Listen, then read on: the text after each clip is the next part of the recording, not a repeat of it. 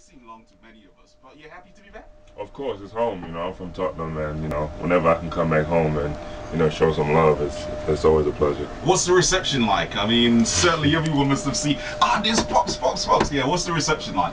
It's all right. It's a little different because growing up here your whole life and then leaving for a few years and coming back and just seeing how different everything is and how different everybody else is, especially the way people accept me now, it's crazy. Yeah, I never would imagine this. Okay, great. You're in the NBA. You're going to start your first season this year with the Dallas Mavericks. Excited about that opportunity? Oh, very excited. It's a dream come true. Coming from Tottenham, growing up there my whole life.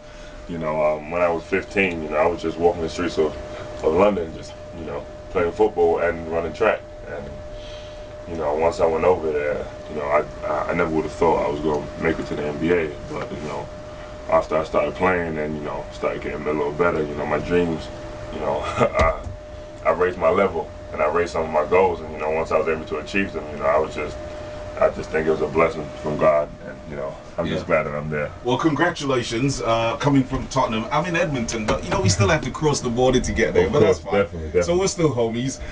But let's talk about your college years, because you played at George Washington. Yep. Had fantastic season out there.